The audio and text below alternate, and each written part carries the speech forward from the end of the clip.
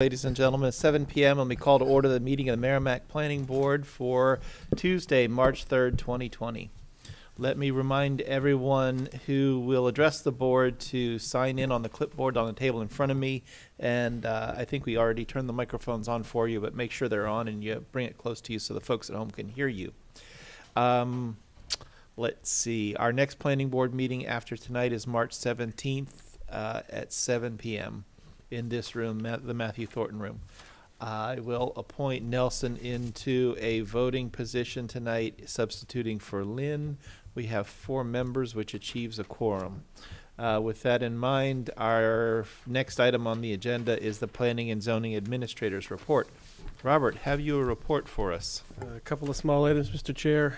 Last meeting, I told the board that we needed to reschedule the zoning amendment public hearing to April 7th. Tim has to move that again to April 21st due to another scheduling conflict.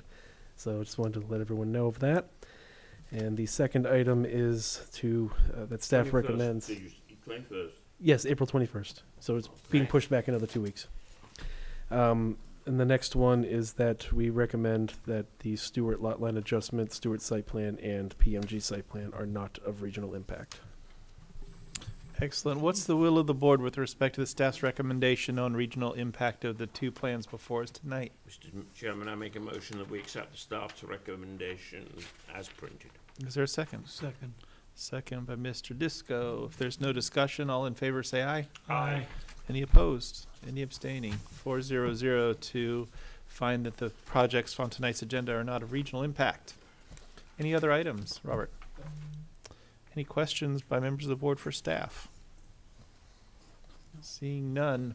I don't know if at this point in the meeting, since we haven't dealt with our business yet, but as a part of this Planning and Zoning Administrator's Report, my understanding is that our next meeting 2 weeks hence has no agenda items at the moment. That is correct. And if that continues to be the case, then you should be aware that we probably would not have our second meeting of the month this month. But we'll see how things play out here tonight. If there are no other questions for the staff, that brings us to the next item on our agenda, which is Petroleum Marketing Group, Inc. as the applicant and owner in its review for acceptance and consideration of a site plan to raise and rebuild an existing gas station and convenience store. The parcel is located at 1 Continental Boulevard in the C2 General Commercial and Aquifer Conservation Districts, tax map 4D. Lot 54-1. It is case number PB 2020-6. Robert, is there anything that we need to know before we hear from the applicant? Just for the board's information, late this afternoon, staff was provided with comments, review comments from Fuss and O'Neill, as well as review comments from the Public Works Department. Obviously, neither of these made it into the memo that you have before you in your packets that I put together. However, based on the type and volume of comments from Public Works and also Fuss and O'Neill, staff is changing the recommendation from the board accepting the application to hearing the presentation tonight, letting them speak, asking the questions, interacting, but not accepting it yet until plans can be revised and cleaned up to address a lot of these comments. It just appears that the number of errors that are here and the issues that are being raised are such that acceptance is not recommended at this time. Thank you, Robert, for that. And with that, Could we ask Robert, has the applicant... All right, you've answered my question.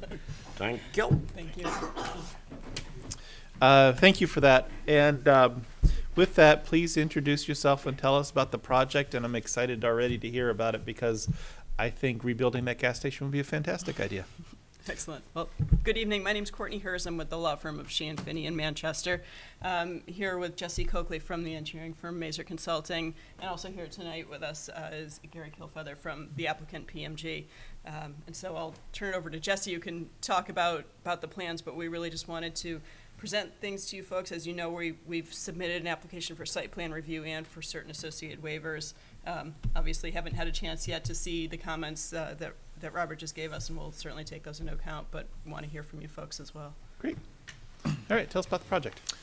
Good evening again. My name is Jesse Coakley. I'm a project manager with Mazer Consulting, the engineer of record for the project. What I have on the easel here is basically just a overlay of the site layout plan, sheet 3 in your set, on top of a Google aerial, but it's been colorized to kind of reflect what it would look like. So the site itself is located at 1 Continental Boulevard. It's the intersection of Continental Boulevard and Camp Sargent Road. For the board's edification, the Continental Boulevard's at the top of the page here, running west to east there. North is up here, and Camp Sargent runs north-south there. The site is approximately 0.82 acres. It's located in the C2 General Commercial Zone, as well as the Aquifer Conservation District. It is surrounded by commercial uses, and then I believe on the opposite side of Camp Sargent, I believe, is New Hampshire DOT right-of-way lands there. The existing conditions at the site include approximate 1,800 square foot convenience store and a canopy with 4 multi-product dispensers. We use the abbreviation MPD to that effect.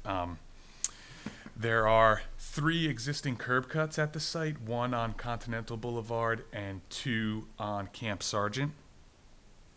What we're proposing to do is raise and rebuild the site with approximately 3,600 square foot convenience store that also has a drive-through component to it.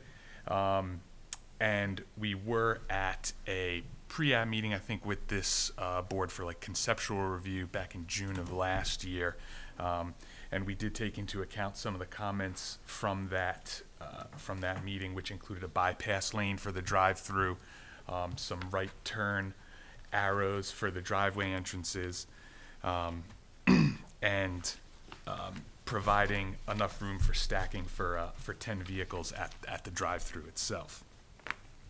The new canopy on site will also have 6 multi-product dispensers. We are proposing to have 22 parking spaces, 10 striped at the front of the convenience store, and then with the 6 pump locations, that provides another 12 spaces available. We are reducing the number of curb cuts for the site from 3 down to 2. We're basically keeping the one on Continental Boulevard approximately in the same location, which is on like the at the northwest corner. On Camp Sargent, we are going to consolidate it down to 1 curb cut that's going to be kind of located in between the 2 that exist there today.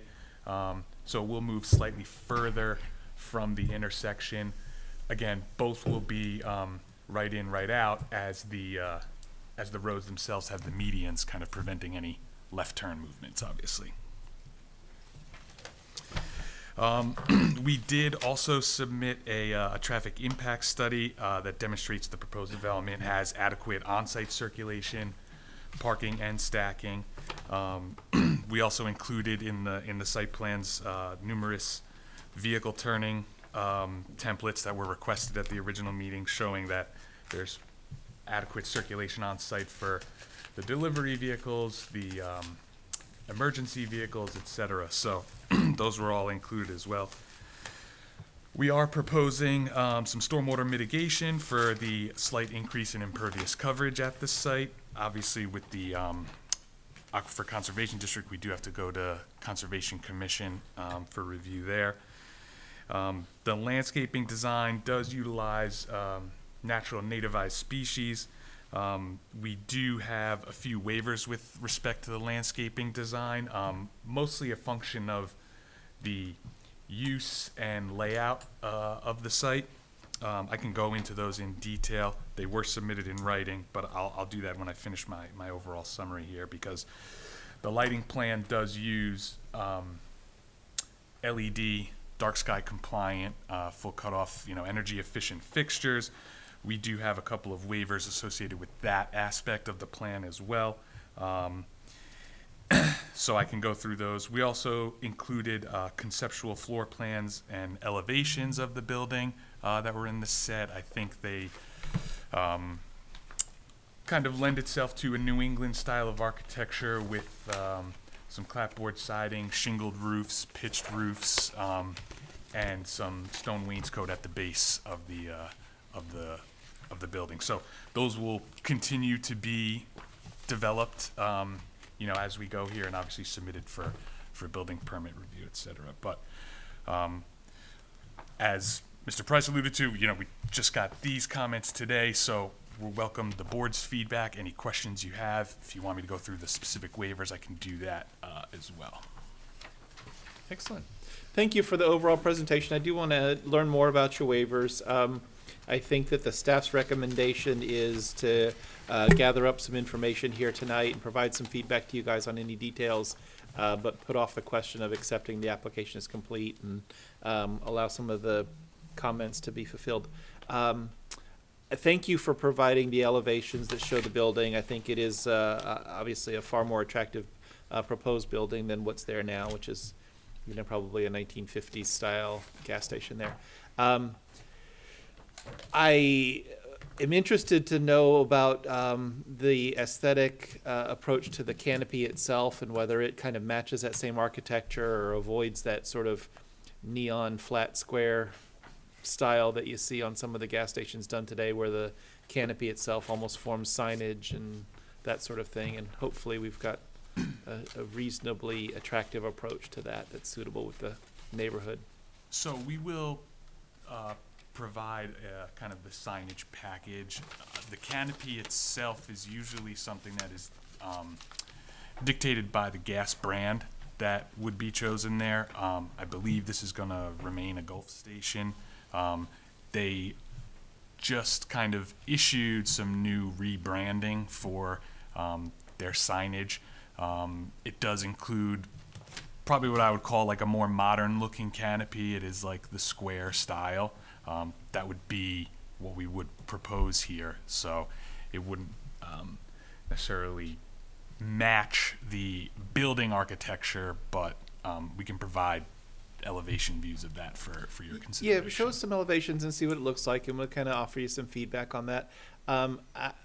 We've had some experience, and I've certainly seen some other boards around that push back on the notion that various brands choose their way that they want their buildings laid out, and there's nothing we can do about it. And yet sometimes there's some flexibility in those that people might manage to find in certain towns. And so anyway, as long as it looks nice, I think that's what we'd be looking for. It's not so bright or glaring or glow in the dark neon kind of a thing. The other thing that I noticed from the plan set that you provided, and I didn't take a deep dive into it, it seems that the truck maneuver plan that you have has the truck entering from the Continental Boulevard entrance and making a circle around the canopy. And it seems to be an extraordinarily tight movement pattern that could be difficult to actually execute when there's cars and people on the site. Tell me a little bit more about that particular aspect of it and why you made the choices that you made.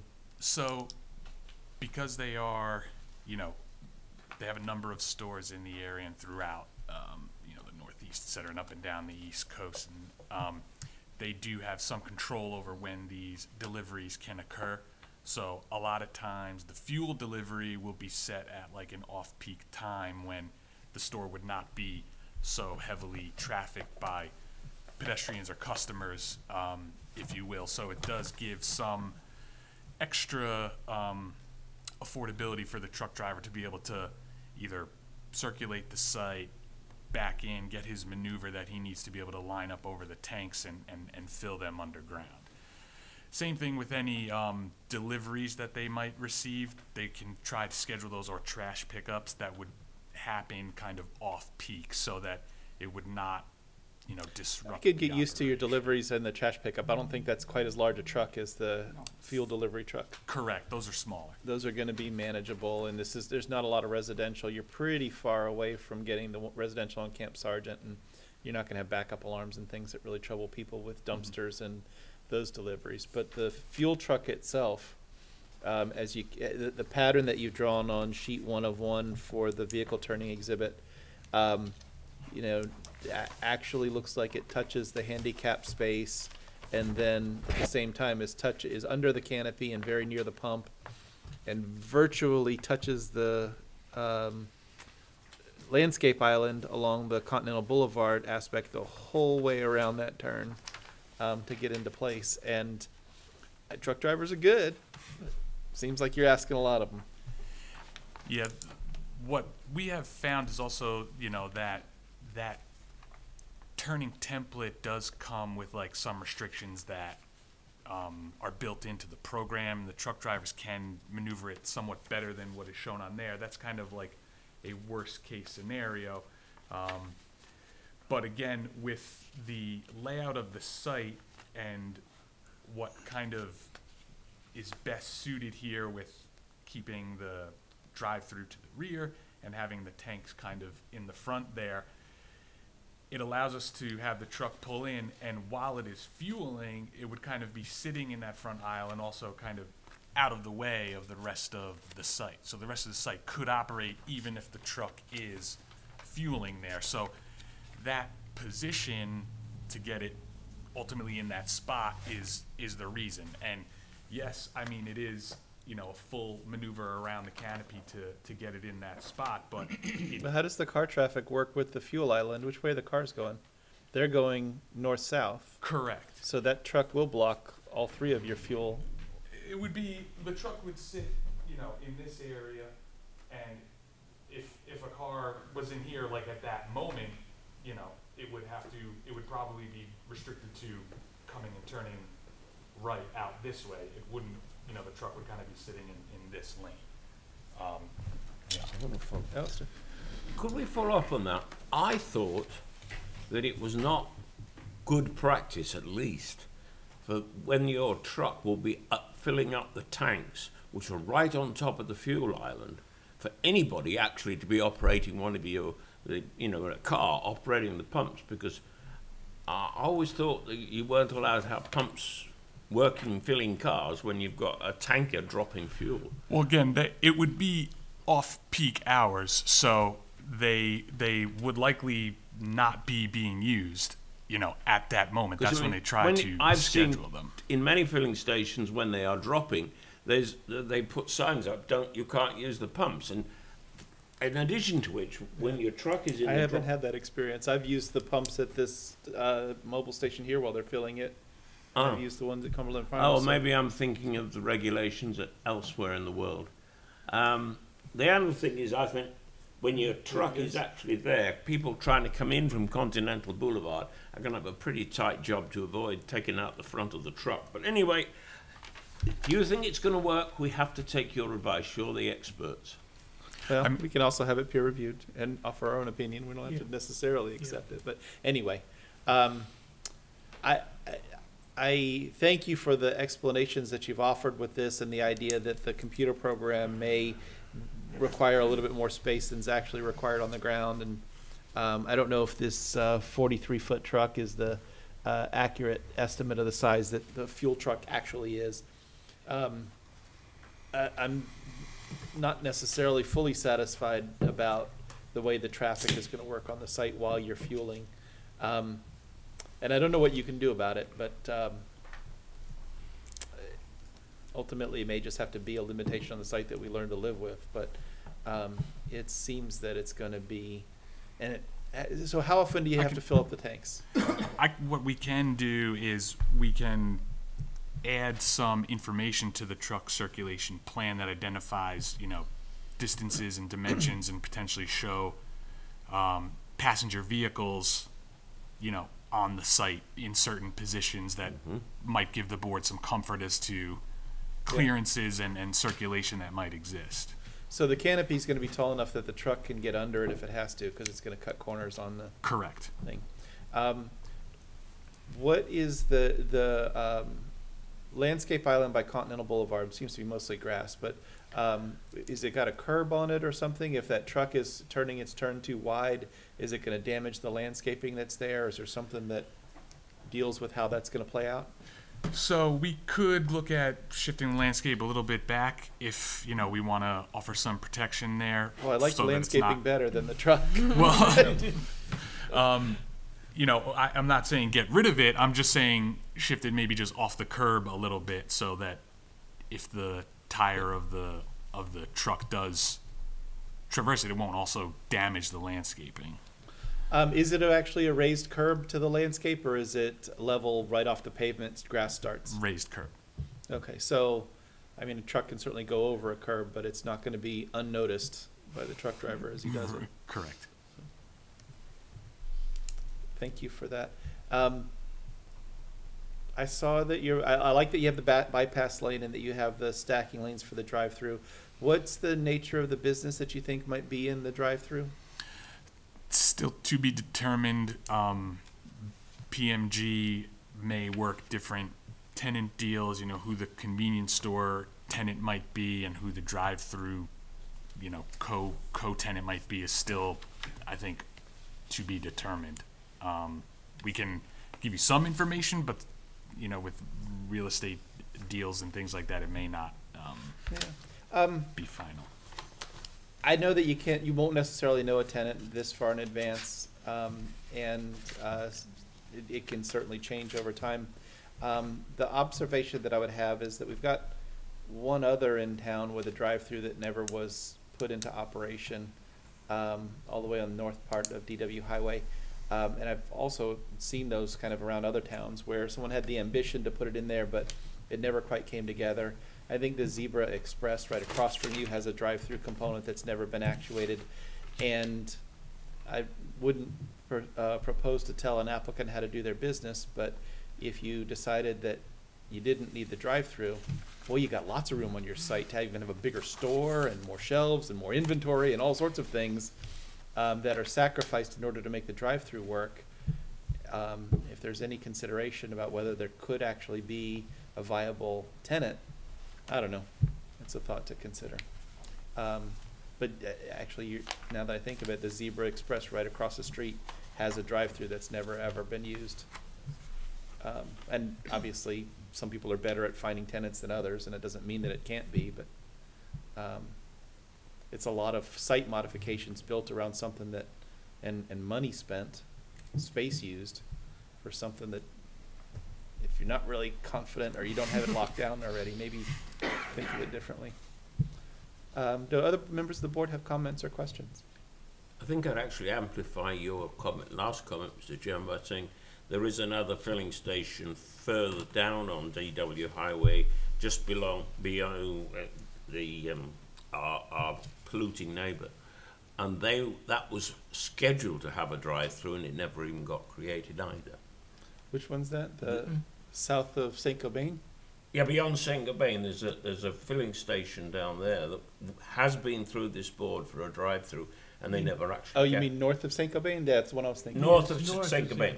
I think it's the same one. I think you're referring to the same Yeah, one. the rapid refill station that's up there almost before you get out of that's that town. one. Yeah. Last one on the way out of town.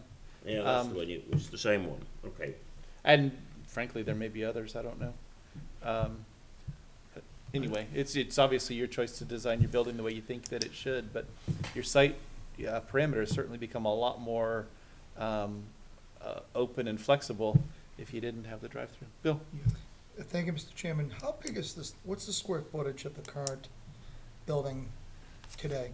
The current convenience store is about 1,800 square feet. So you're doubling this store? Correct. Okay. Other comments or questions? Well, I had a couple questions, sort of. A lot of things are pending here and hanging, so I didn't want to get into the weeds if we don't need to. But I wasn't able to identify what those trees were that you showed in your picture, and in one of your landscaping plans you showed some trees, but you didn't identify what they were. They looked like they were bigger than ordinary trees, but Let's take a look at that. While you're looking for that, Bill, your comment about the size of the store, having done some work for some other gas station developers over the years, that size of 3,500 to 4,000 is kind of the new normal for. I understand that, Mr. Chairman, but just because that's the norm doesn't mean I have to like it or accept it. No, I agree. I like a nice big store, but yeah, I get. I'm just what do you saying think?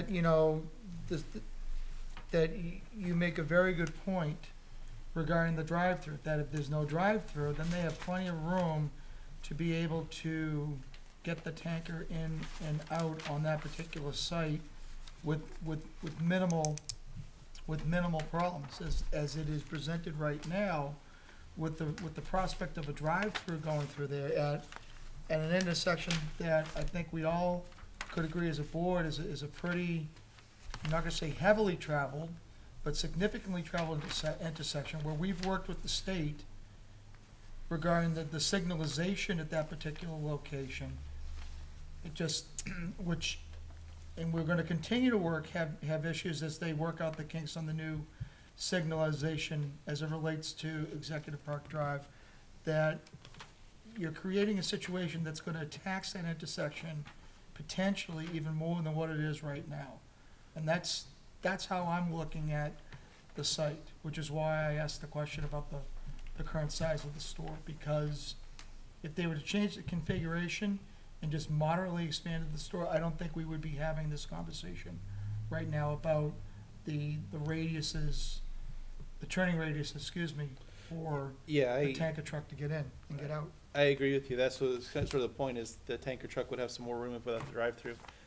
The drive-through does sort of bring a lot of traffic to the site if it's, you know, a coffee and donuts kind of thing. And although even beyond the 10 stacking cars that they've designed, there's still a lot of room left on the site. There are some Dunkin' Donuts around, like the one in Bedford right on DW Highway, by Lowe's and whatever the restaurant is, where the mini Commodore. dealership is. That one, cars stack out into the road, onto Back River Road from that one, for Dunkin' Donuts. Now, doubt you'll be Dunkin' Donuts since there's one 300 feet that way and 600 feet that way from that site. It doesn't stop. No, it doesn't. Doesn't. Yeah, well, yeah, it's true. Thank you for the comment, Bill. Other comments or questions? And did you find the landscape question? Yeah, so on our landscape plan sheet 6, It does say. we do have the trees kind of, they're just shown as circular symbols on here. Yeah. 6 of 12. But Yes, I there see are- them and We do have a plant schedule on the bottom right-hand side of the plan, and it does say that those would be 7 honey locust shade trees. okay, I didn't, okay, honey locust, huh, okay. Oh, yeah, Shade Master, honey locust, I see it now, it's very fine print. I can get That's that why I've bigger got this, for you. Bill, so I can read it. I'm gonna get myself one of those, I tell you. Okay. Do you So- happen to know some characteristics of that tree? What's its grown height and, It does say somewhat, yes, it does, Mr. It says size.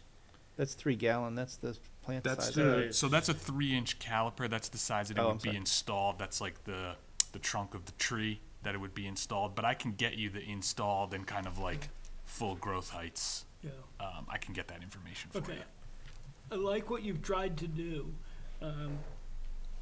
You know, you made an attempt to landscape this area, and I know there's some issues with the waiver requests that we need to talk about separately, but I'd like our engineers to review those, but, okay, I'm satisfied with that answer, thank you for now. I like that you've got reducing the entrance driveways on Camp Sargent from 2 to 1. I think that organizes the traffic a little better, and it also separates your exiting traffic from the entering traffic of the shopping center a little bit more, and that's nice. I think that works out well. Other comments or questions about the project? Neil? Yeah, I'm sorry. I was just curious. What I'm having a hard time locating where you may put like snow removal. Like where you piling all the snow. Yeah, that was one of the questions we have to address that. So we'll have to look at the site plan and see like where, you know, we can put that. My initial instinct would be to potentially shift some of the trees, the 2 trees we have in the rear, maybe a little bit, and create an area in the back next to the dumpster that we might be able to like push the snow. That way they can kind of just plow it all to the back there. But I'll have to look a little bit closer and see what makes the most sense. I'm not sure that little spot would be enough storage space for a lot that size, but you may be trucking it off-site. Yeah, there's a couple areas that I think I can designate, but again, I have to look at it a little bit closer with logistics of how, like, you know, the plow being able to move, you know, the snow in these certain areas. So Do you know how the site works today where they're pushing their snow? I don't, it looks like, based on the existing conditions, I mean, we can talk to the operator and get you that information. There's kind of some dead space where they I always do think the they- kids' I car think they wash. Kind of push in the it close south. towards where the credit union is, that side. Yeah, that south area. That's where I think they shove it. The If you hurry out southwest there, you area. might still find some. Not much snow left there these days. Yeah, I certainly would want to know what your plan is on that, and you probably are already familiar with the limitations that you can't park it in places that you've decided is your traffic movement areas and parking spaces and all of that. Can't kill landscaping with it, that sort of thing. Can't push it into the road. I think the little bit of landscaping that's along Continental Boulevard is probably too narrow to effectively be able to pile anything there without putting it on sidewalk and then into the road. So you'd probably have a limitation. So that is sidewalk along Continental Boulevard and turning up Camp Sargent Road and then continuing south from there into the Banks lot and into the shopping center. Is Yeah. that correct? That's all existing? It would be, we are proposing, I think that was one of the comments at the conceptual meeting, was to kind of like provide the crosswalk across the driveway entrances and kind of continue it on, so we did try to show that. Yeah. I see the crosswalk at the Camp Sargent entrance. Did you do a crosswalk on the Continental Boulevard? We can add that, you know, it's just a matter of striping, so. Yeah. Actually, I think I see it on sheet It's 3 on of sheet 12. 3 of 12. It's got It's Yeah, not it- on that one up there. It may have just not been It's not on all the colorized on this sheets, yeah. version. 3 of 12 shows Yeah. crosswalk. No worries. Yeah. Thank you for that. Are there specific questions that you wanted us to be able to address for you here tonight in kind of a preliminary discussion, kind of a thing before because I think we're going to table the question of completeness. Sure, the only real question I would have is, aside from reviewing the comments that we just got and responding to those, is there anything that this board would deem of critical importance to deem it complete, and accept the application? It seems like the limitations that keep us from having that discussion about completeness are all technical aspects of the drawing that the engineers are and the Department of Public Works is picking up on. So there's, I don't have anything to add to their information. Again, as I started with the introduction, and I might have mentioned when we did the conceptual, I love the fact that the site's being redone. It's a great upgrade. I like shifting rotating the site 90 degrees and making it oriented towards Continental Boulevard. I think that's where your traffic comes from. And I think it'll actually be visually better to look at from that direction when you do the building. I like the New England architecture style that you have on the building itself. I hope the canopy doesn't conflict or contrast with that too much.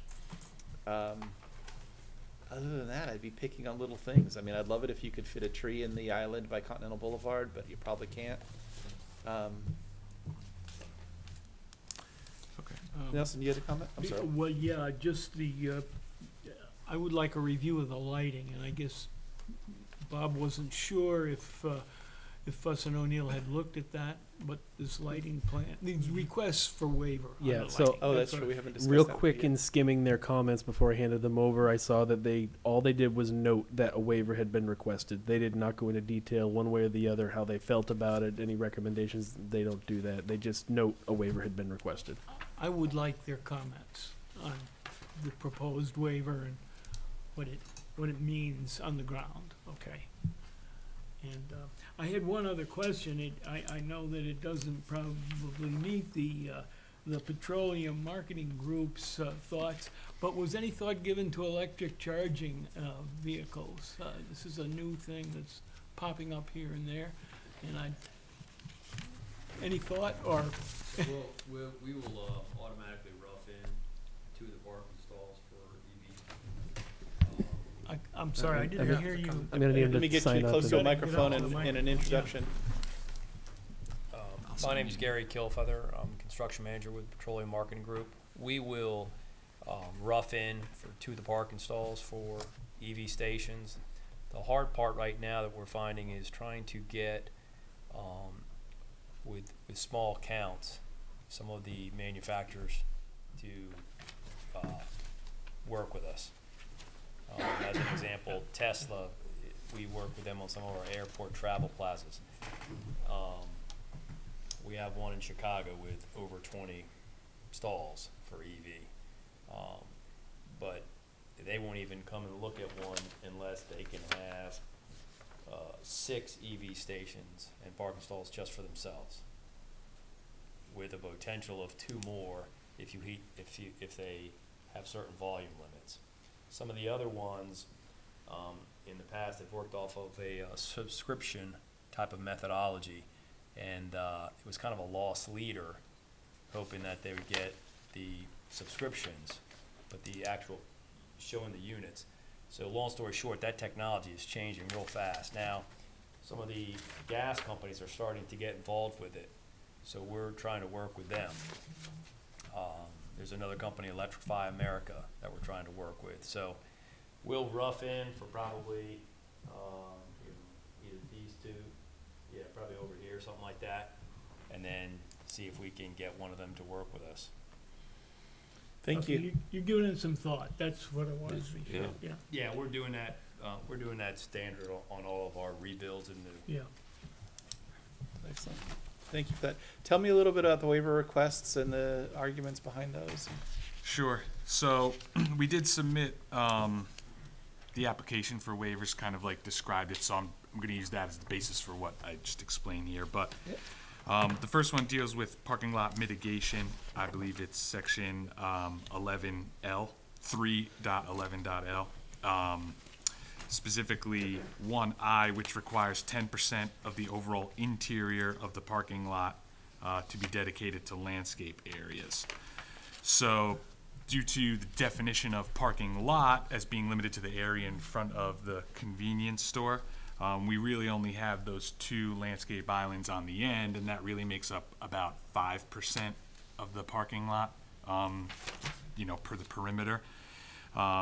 If you were to kind of look at a broader sense, and kind of expanded the area to include from the front of the convenience store almost out to the property at Continental Boulevard, we would be closer to like 16%, and then, a full percentage of the site is about 20%. But because we're limited to that area and the convenience store itself, people want to be able to park and just go right into the front of the store. There isn't a lot of room to add extra landscaping in that front perimeter for the 10 spots that we have there. So we do have about 5% in the 2 islands on the end.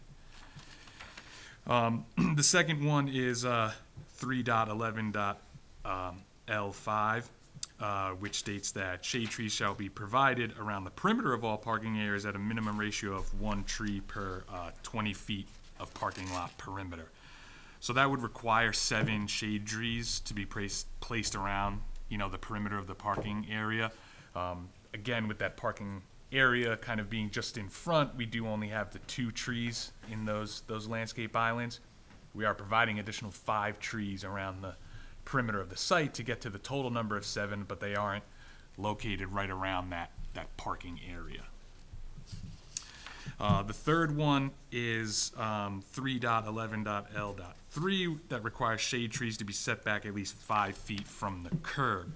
So those islands on the end, in order to provide, enough room for the vehicles to exit from the site at the drive-through, and then also provide the adequate bypass lane and stacking room on the other side, and 10 spaces on the front, all of the spacing, those islands are about 9 foot wide, give or take. And so if you place the tree in the center, it would be about 4 feet from the curb, not 5 feet. So we're really like a foot shy there from being able to keep that tree 5 feet from the curb. It's 4 feet. It's more than 5 feet from the drive aisle itself that runs, along perpendicular to the spaces, but from the spaces it's only about 4 feet. The other ones deal with the gas station lighting. So these ones are found in section 313, E32. provides that the maximum illumination level at the property lines should be no more than 0.2 foot candles, except at driveway entrances. The lighting plan on sheet 7 obviously is it kind of spells out our foot candles at the ground level. That northern sidewalk along Continental Boulevard is close to the property line, which is right next to that drive aisle and then the canopy. And those canopy lights are usually a little bit brighter, and I'll get into that in a second. But really, that sidewalk kind of has one spot that registers at 0.6 foot candles, where the minimum is 0.2 there. So that's really a function of the canopy light kind of being, or the canopy's location in proximity to that property line. More for the safety of the pedestrians and the vehicles, in that area.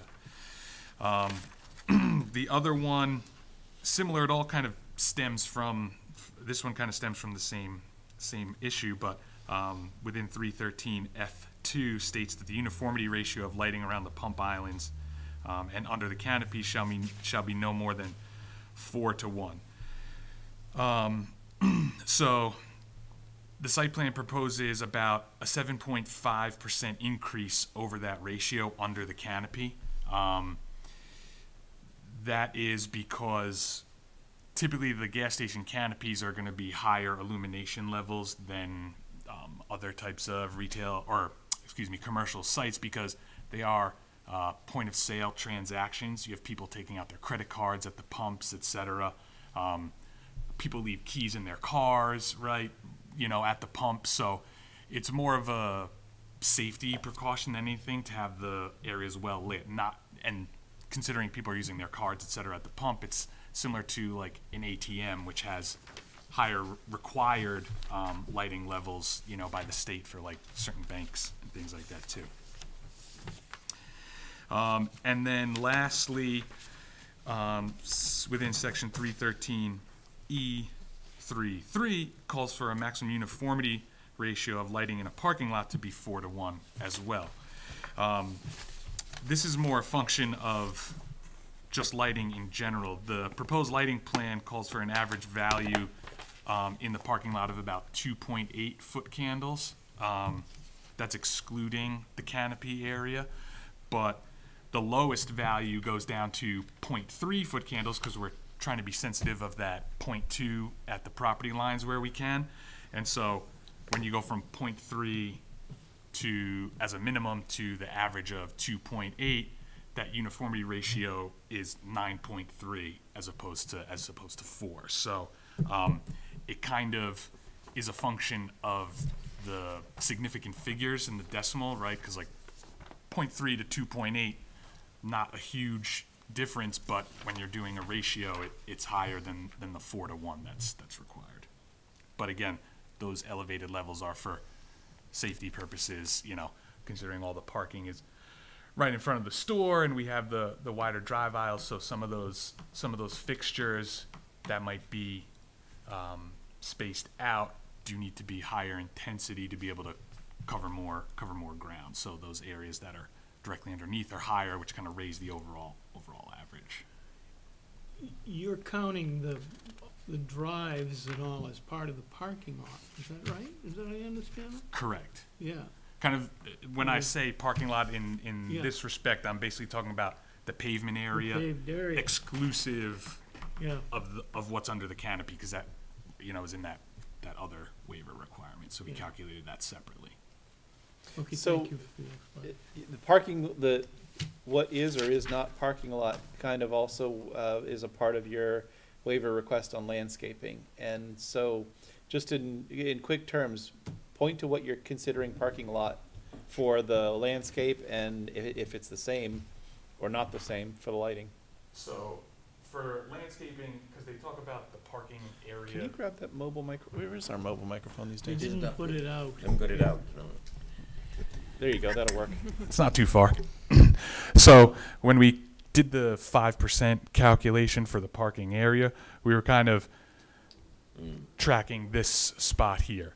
When I gave you that number of like 16%, I was kind of looking at from the front of the building, kind of striking a line here out to Continental Boulevard. So when you get to that 16%, it includes this area, but that's not really the parking area, I don't think. But in terms of lighting for safety purposes, parking area was pretty much, the paved areas around the site, not what's under the canopy, though.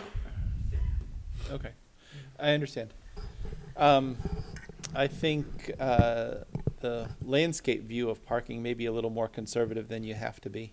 I know that the pump area isn't actually considered parking spaces, although I have seen in some towns where they count those as parking spaces when they're figuring out whether they amount to the number of parking spaces that you need on the site. And if they're parking spaces, then they're parking area, and the landscape in that would accrue to your benefit. I'm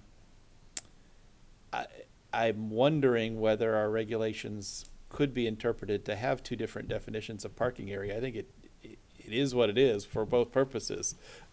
So whatever we think that it ought to be, or whatever the correct way to analyze what the parking lot is, should be the same. Yeah. Now, I think to Nelson's point, holding it to some impossible to meet restrictions on lighting, where we want the driveways to be lit, but not right at the edge, but 2 inches away is a driveway. That's unrealistic of us to put you the expectation. Obviously, those kinds of waivers either shouldn't be necessary, or if they are necessary, they're easily granted. Generally speaking, every single one of your waivers relate to being a very crowded site. And if you had more space, you wouldn't necessarily need some or perhaps even all of the waivers. I don't know if that necessarily is a tipping point for a decision on granting the waivers or not, but I offer it up for your consideration that the amount of activity that's going on with everything on the site is what makes it hard to have more landscaping space and more distance from the canopy and the sidewalk and some snow storage and some of the other things that we're talking about here. Comments or questions about waivers? Almost it. In terms of whether I personally would support those waivers, I wouldn't rule them out. I wouldn't sort of say carte blanche. I couldn't support any of them. I have to get comfortable with the idea of what you've got on the site and that you've done your best to try to accomplish all of those things. That's me personally. I'm only one vote of ideally 7, but today 5. Does anyone else have comments or questions about the general application? I know that we haven't even accepted it and we're not going to, and there's nobody else in the room to do public comment, but I'll ask. A question to either you or to Mr. Price, and I apologize for my tardiness, Mr. Chairman, but did we ask for any type of a traffic study to be done at this location? Yes, and one was provided, and it was peer reviewed by Fuss and O'Neill. Okay, can you email me that, please?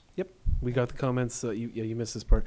We got comments late this afternoon from Fuss and O'Neill on this plan, so I haven't gone through them myself yet, Okay. and they just got them at the meeting here tonight. Okay, fair So enough. I'll get that to you. Okay, thank you. Yep.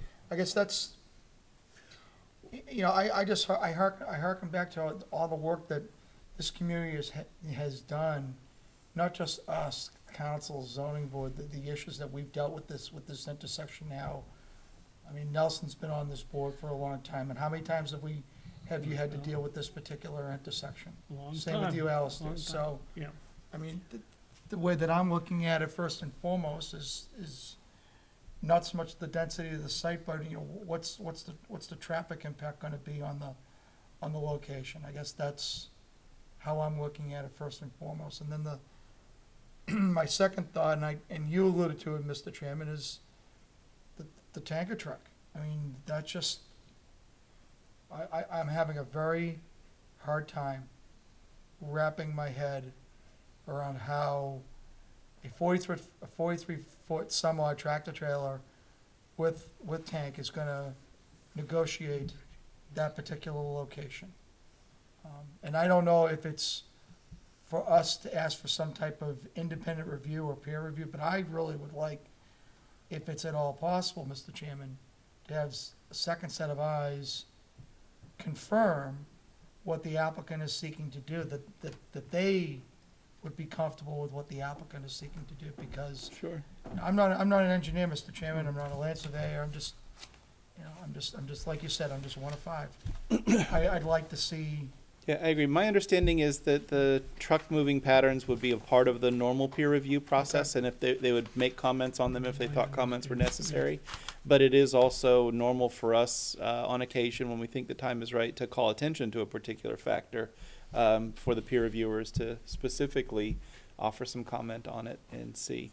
But yeah, that's where our expertise lies, is with our peer review and to be engineers. candid with you, Mr. Chairman, they would remedy their situation a little bit better if they would consider diminishing the square footage of the store. And I appreciate the comments that you made, that this is the norm. But site flow could be dramatically improved if consideration was given to a different type of schematic for the store that would allow them to have the type of flow that I feel is necessary for the site. One person making that comment, just me. There may be solutions that they can come up with for how to tweak things here and there. I'm not sure how much benefit you get out of the size of the store versus some other choices they might make, but our approach as a board is to not try to take over and dictate to an applicant how they design their site. And I agree with your point, Mr. Chairman. Let's judge the one that they provided for us. But I think Mr. Boyd's comment is apt with regard to asking Fuss and O'Neill to pay some special attention to this truck entrance, and because it is really, it's really touch and go. It's touching the curbs everywhere it goes, the inside, and then when they go out to back out onto Continental Boulevard, they take up both lanes. It's a tight turn. It is a tight turn, and maybe the model that you use for the tanker truck on the plan is bigger than the actual tanker trucks are these days. Probably not, but maybe. They're getting bigger. They're not getting bigger, smaller. they're not getting smaller, Mr. Chairman. You never know. Anyway, give me a rundown quickly, Mr. Coakley, of the drainage design for this site and how that's going to work. So generally, the site drains from kind of the southwest corner towards the northeast corner. There's some drainage structures at the intersection there, and then from there, it seems to go down to the east, on Continental Boulevard. So we're looking to mimic that grading pattern with our proposed grading plan, capturing, runoff in some catch basins on the site, treating them for water quality, and then putting them in an underground detention basin before connecting at the same kind of manhole that's on the site, and then discharges out. Okay.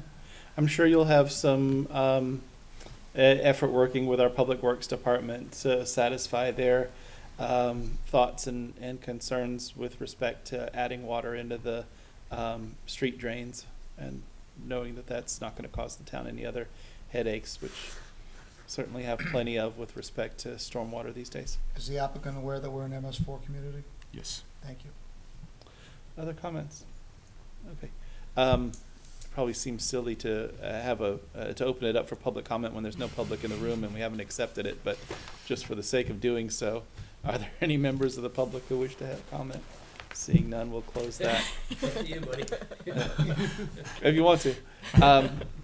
Is there any other business that you need us to kind of detail, so you guys are ready to take a look at fixing up all of the details and all the comments and then coming back before us? Sure. So I guess just procedurally, how would that work? Because I know the original memo said, recommended continuation to April 21st. We do also need to go to the Conservation Commission. So is that something, two paths there? Should we go to Conservation Commission before all of this, or should we deal with this and come back and then? Yeah, our board has approached that in either option for you, doing the Conservation Commission first or second. It's a little bit better for us to do it, to go to the Conservation Commission first, so we've got their information and we can consider it as we do that. It hardly ever happens, but the headache if you do it the other way around is we grant conditional final approval subject to whatever the Conservation Commission comes up with, and then no matter what they come up with, you're stuck with it. And they're usually pretty reasonable, but once in a while you might have something they want that you think ought to be reconsidered or done, and we can't do that if we've approved it first. Then you've got to come back to us to ask for an amendment. It gets a little complicated. Hardly ever happens. Our Conservation Commission's pretty reasonable.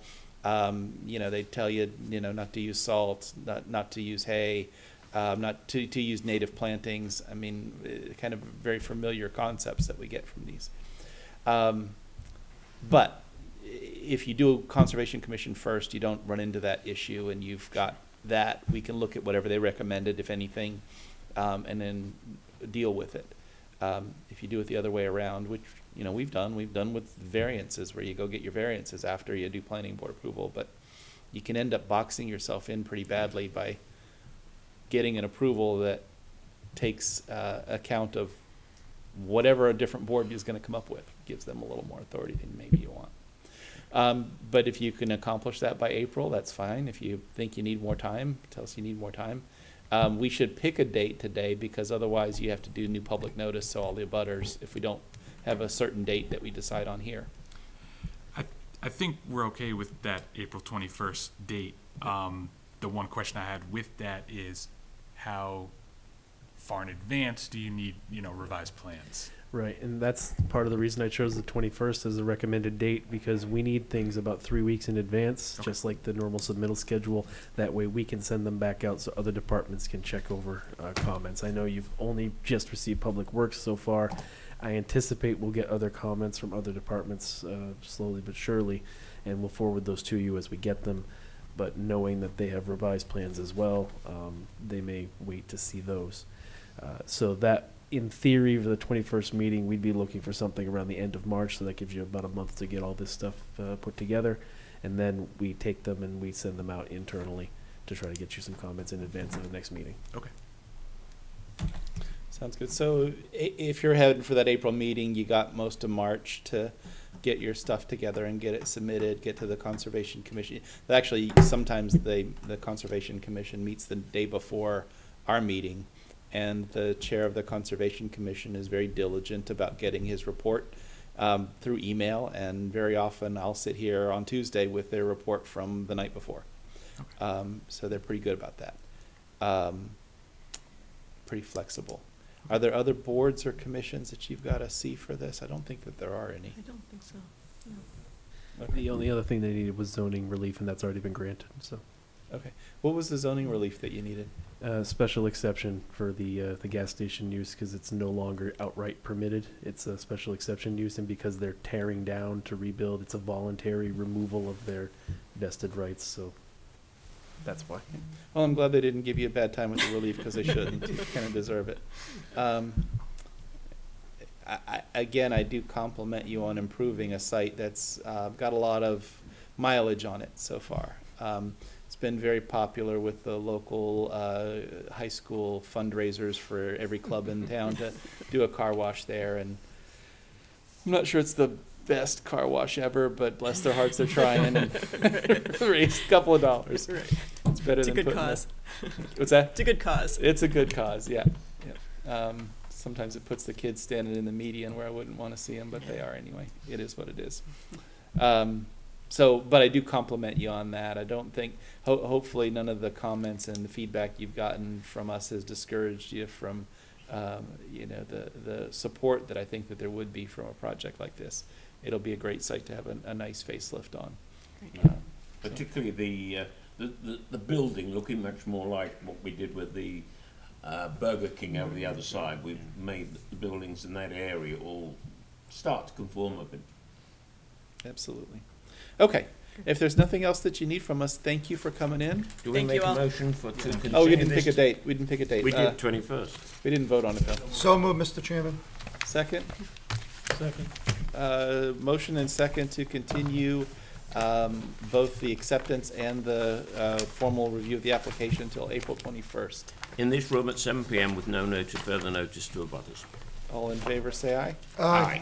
Any opposed? 500. We'll see you in about a month and a half. Thank you, very everyone. much. Thank you. Thank you Thank guys you for coming very in. much. Okay, request to Robert, I would like copies of that material that Bill requested as well. Thank you. The traffic. The traffic and the peer review comments. Well, the peer review, I'd like to see it sooner than you send it up. The sooner we get it, the better, Robert. Can we? All right, that would be lovely. Excellent. Super. Let's see, I've got an agenda somewhere here. What did I do with it? I've got a spare one. Okay. I found it. Didn't find it. Okay, item number 4 on our 4. agenda is Yeah. John Stewart as the applicant and AMNI Merrimack LLC and Gloria Heath as the owners. Review for acceptance and consideration of a final approval for a lot line adjustment. The parcels are located at 21 and 25 Craftsman Lane in the R1 Residential by Soils District, Aqua Conservation District, and Wellhead Protection Area. Tax map 2A5 and 2A6, case number Planning Board 2020-7. Robert, is there anything that we need to know before we hear from the applicant? Oh, probably. What do you got?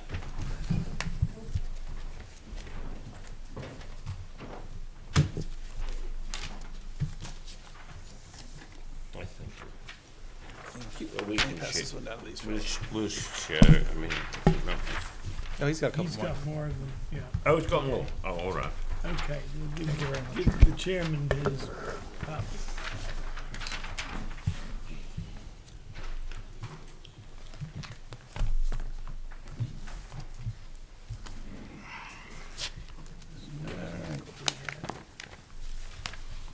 Is there any introduction, Robert? Are we all set? Sorry, I misplaced my notes on this one. There we Sure. go. Okay, so I will say up front, as you probably noticed in your packets, that staff did not complete review on this particular project, the lot line adjustment I'm speaking to, because when Tim was reviewing it, he felt that the project should be recommended as incomplete. And the reason he felt that way was because the first portion of this project is a lot line adjustment with the neighboring parcel to be able to get some additional land for the purpose of expanding the parking lot as a part of the site plan. As a part of the lot line adjustment itself, if the board looked at the plan, it does not have the complete boundary information for both lots. It focuses only on the area that's the subject of the specific transfer of land. Tim took the hardline approach that the regulation would require complete boundary information for the entirety of both lots, so he ceased review at that point, knowing that he did not have it. In speaking with the applicant's engineer about this, they have gone forward and submitted a waiver request, which you have in front of you, date stamped February 26th. That does request a waiver, which I'm sure Mr. Burns will speak to. That allows them to proceed, or would allow them to proceed with only showing the boundary information that they have presented to you currently, rather than presenting the entirety of both lots, and they've got some reasons for that that they can get into. The only thing that I want to add to that is that the regulation that's cited is actually the wrong one. That's the one that was cited as a preliminary like a design review type section. It should actually be 4.06.1 instead of 4.05B. But I can note that if the board decides to grant the waiver, we can go into that process, and I'll correct the numbering for you. What was the number again, the correct one? It's the correct numbering is actually 4.06.1 subsections A, B, and C is what it Great. should be. Okay, thanks. So as I've noted, Tim is strongly opposed to it. However, the questioning that I had, and I talked to Dawn as well about this, giving her licensed land surveyor background, as well as Tom checked in internally with his staff. If the board were to grant the waiver, the Registry of Deeds would in fact accept that plan and would record it. So it's not something that is unheard of, but it's completely up to the board whether they feel that it's appropriate in this case. So with that, I'd like to turn it over. Okay, it seems like the new plan we've just gotten may have some more information in it, but I'll wait for the applicant to tell us what's before us. All right, please introduce yourself and tell us about the project. Okay. Good evening, Mr. Chair, gentlemen of the board. My name is Tom Burns. I'm a project manager with TF Moran. We are the engineering firm that is acting as the consultant for the applicant, John Stewart and Bedford Martial Arts. So, as Robert explained, the first step in kind of this two-part process for this site, for this redevelopment, is a proposed lot line adjustment that would transfer a little over 8,000 square feet from lot 2A, 2A-6 to 2A-5. The intent of acquiring this additional piece of land is to provide on-site parking for the proposed use on the site. And as submitted and as discussed, the lot line adjustment plan that was put together, our surveyors, between a combination of both research of available records going back to the 1860s, as well as on-the-ground survey work that was done trying to close the boundary on the adjacent lot on lot 2A-6, the issue that they ran into, and I can illustrate the location of kind of where the question is on the boundary. There we go. So this is the location of the proposed lot line adjustment. It's this section in here. It's a 50-foot wide swath that would be transferred to this lot, basically just squaring this off. And again, that would, for the intent is to provide for the required parking on the site. The entire existing parcel, lot 6, is a little over 6 acres of land, per the records that we found at the registry, as well as at the town for this. The question that the surveyors had, and the reason that they could not provide a stamped boundary for this entire parcel, for this adjacent lot, is relative to this lot line here on the west side of the parcel. Again, going back to the 1860s and their research on it, there are conflicting descriptions for outlining this line, both on the deeds that are on record for this parcel as well as the deeds that are on record for the adjacent parcel.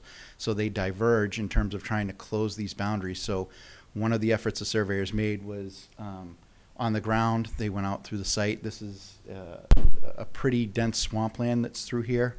They went through and tried to traverse. They could not find any monumentation existing on the ground in this area. The other issue they had was they tried to back into the boundary of this lot by trying to close this boundary, and there's a difference in it that basically when they're trying to plot these boundaries, the lines are diverging. It looks like as the deeds went forward, coming forward over the years from the 1800s to now, the deeds that are on record, at some point there was some kind of a change in the way the descriptions were done for those lots, so that it created this divergence, hence why they couldn't close it. Can I ask maybe a too silly a question? Yep. Are these two lots in common ownership? No. 2A7 and 2A6? No, they're not. Okay. Is there a way to just do a lot line agreement or adjustment between those two parcels? So that you settle was, it? yeah, and so that would be one of the issues that was done. And again, that would be something that's independent of the applicant. Doesn't own either of those lots. So it would be something where they would have to approach the owner of lot 7 to see if he's even amenable to a boundary line agreement with the owner of lot 6, if that's the case, to try to establish a boundary line between them. And one of the things that, as the surveyor, again, he felt because of the fact that they were able to find all the monumentation on the property lines in the area where we're doing our lot line adjustment, they were able to establish these boundaries along Hall Road, along Craftsman, along lot 4 behind us, and along here to be able to establish the boundary on that side. They weren't comfortable with the idea of burdening the applicant with having to go through and potentially engage them for it, because they'd be looking at whether they'd have to retain an attorney to get those parties to agree to create the boundary on that side. And that's why that's why we sought the waiver, just because of the hardship that it creates for the applicant, both in the time involved and the money involved in Well, I understand that they're not in common ownership, whereas 5 and 6 are in common ownership. But you're already drafting essentially the same documents. You're doing a lot line adjustment. 5 and 6 are in different ownership. Even better. Yeah. You've already got two parties that are drafting the exact same agreements except for the description of where the line is. And so you're not really adding a lot of work from a legal standpoint to have a second boundary line agreement that just changes the names of the parties, same language, different description of where the line goes. And you resolve it. I mean, as long as you can get the parties to come to an agreement on it, I would think that the owner of 2A7 has got some interest in knowing where his lot line is too. And resolving this ambiguity in his deed.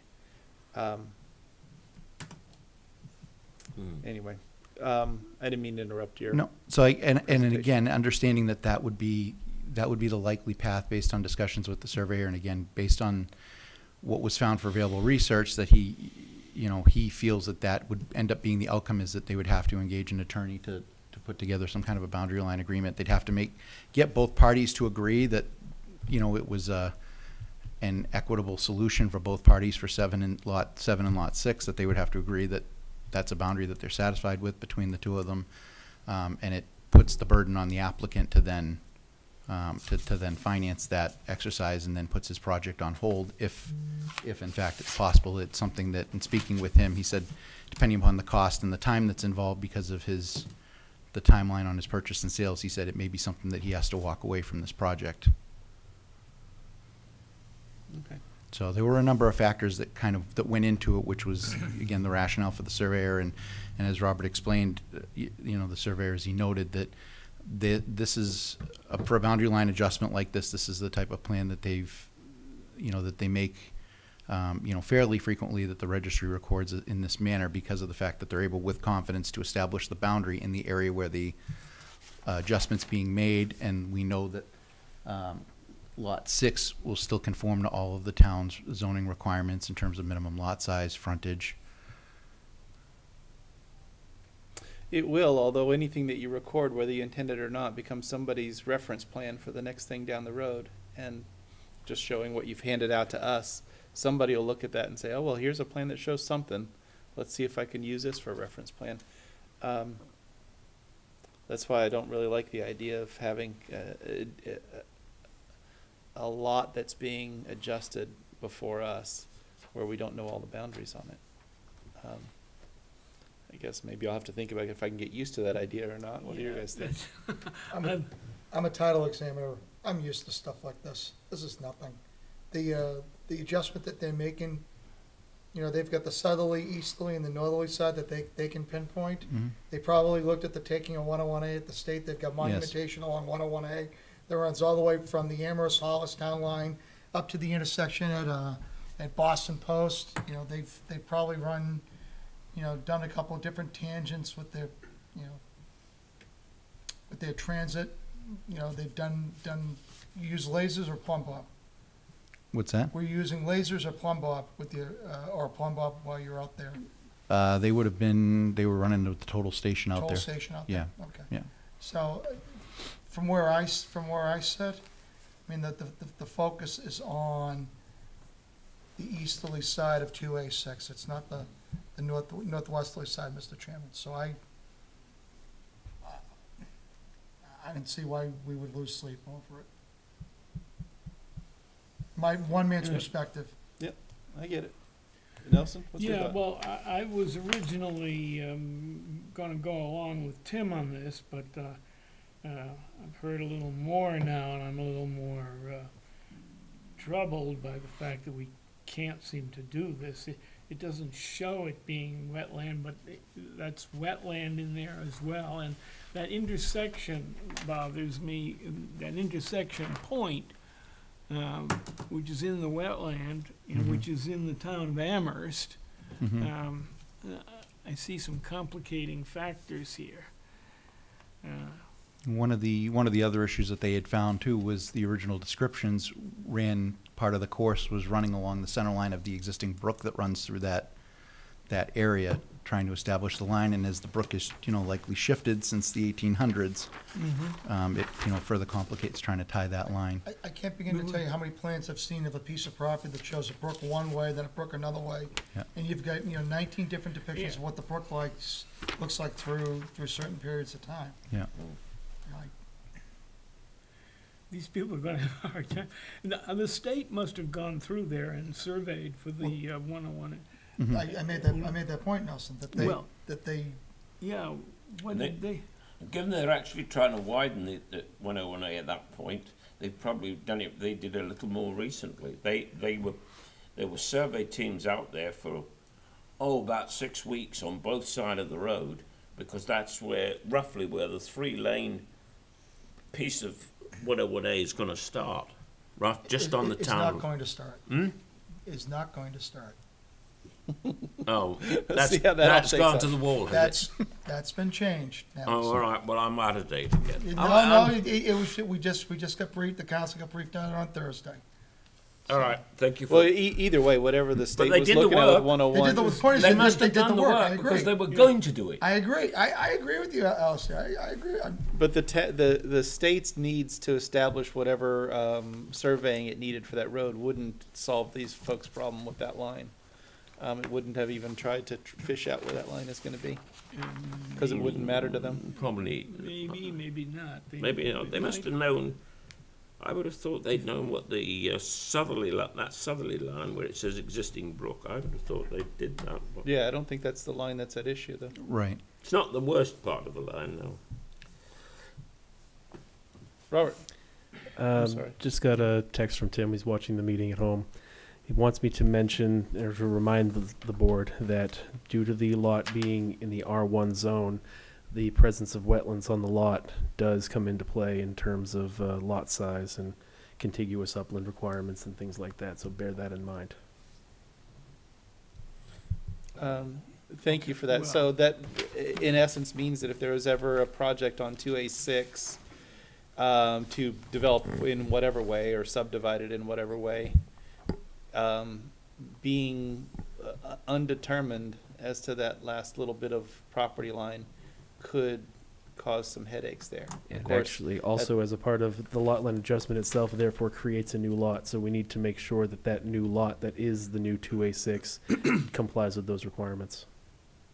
And without the information being presented to us and knowing that, we don't really have a way to know that information.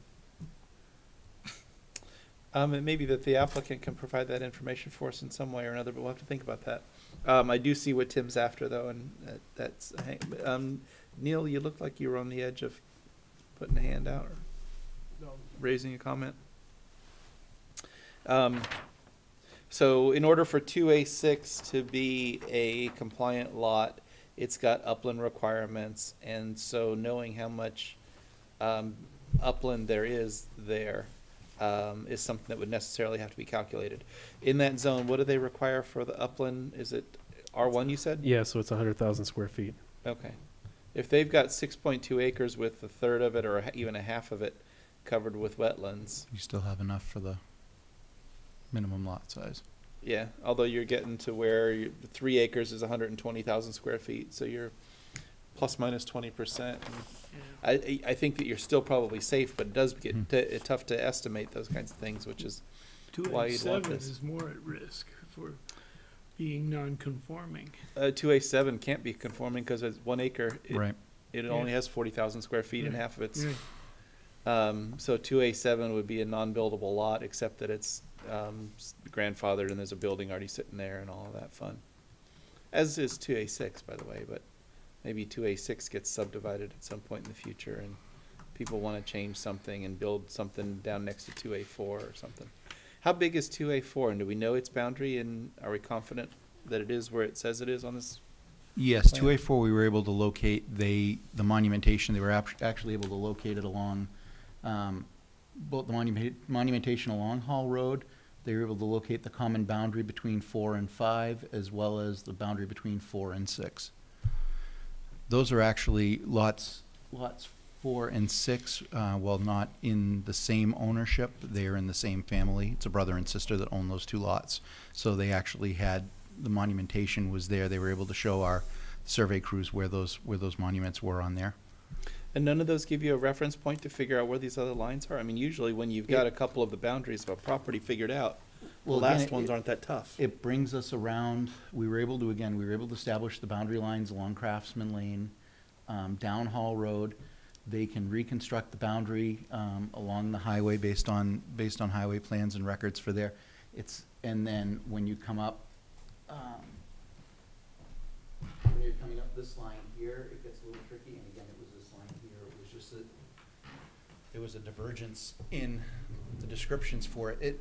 It appears, at least as my understanding from what the surveyor explained, was somewhere as the deed descriptions have been brought forward over the last 2 centuries, if you will, he said at some point, somehow the language of it changed, that the description changed, and he doesn't know if it was an error that was made, that the description changed, but it diverged the line from where it had historically been, and there's no reason why. And then he said the records for 2A7 put that line in a different location. So again, that becomes the issue between the owners of 7 and 6. If you have to do an agreement, if that line is off by, he was saying, I think he said if you put them out in the field and the surveyors are trying to tie into a point and run those lines, they're diverging by like 20 feet between the deed description. So he said now you have to try to get an agreement between those owners that they say one or the other agrees to who's getting which land, and and whether they're willing to agree to that. And and again, that was our concern, given the fact that we're just working on the east side of the property. We're not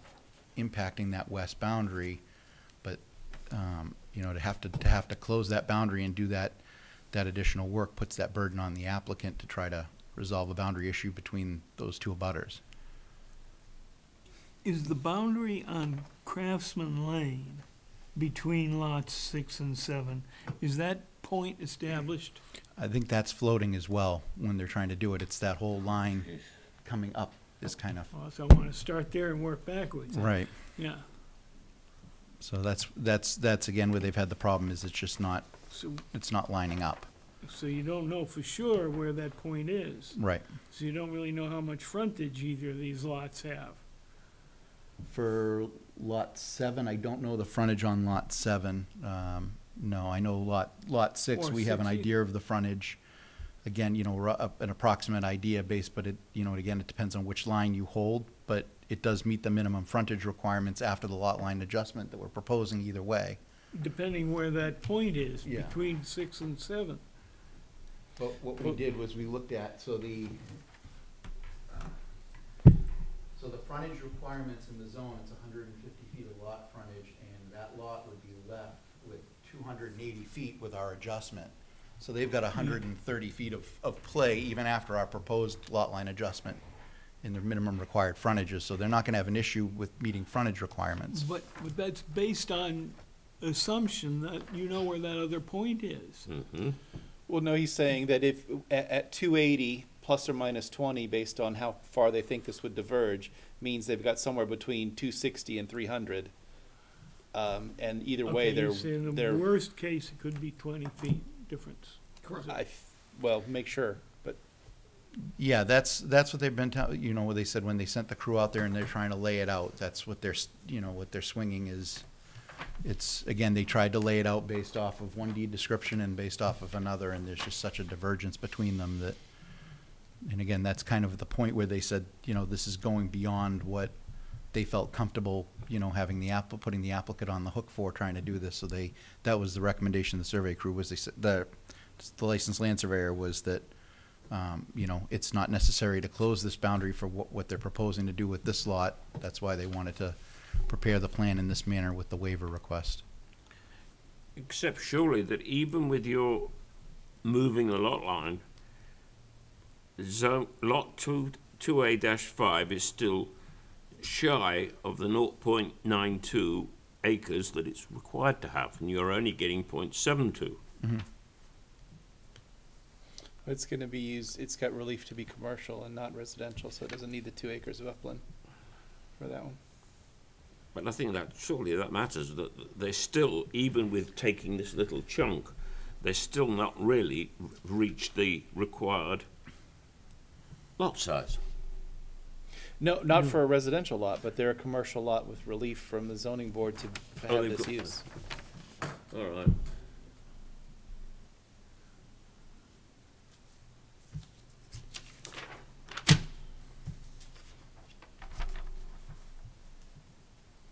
This allows them to meet some setback requirements and things. It means most of it. It's really the lot size that's wrong. Other comments or questions? So, the question that's before the board, we haven't decided that the application is complete based on the recommendation from staff that without this boundary line, it can't be determined to be complete. We can accept that recommendation from staff. We could decide that it is complete notwithstanding the missing information if we feel like there's enough information to go on. And then we would necessarily be also in the same effort granting a waiver of the requirement to establish the lot lines on the second lot of the subdivision.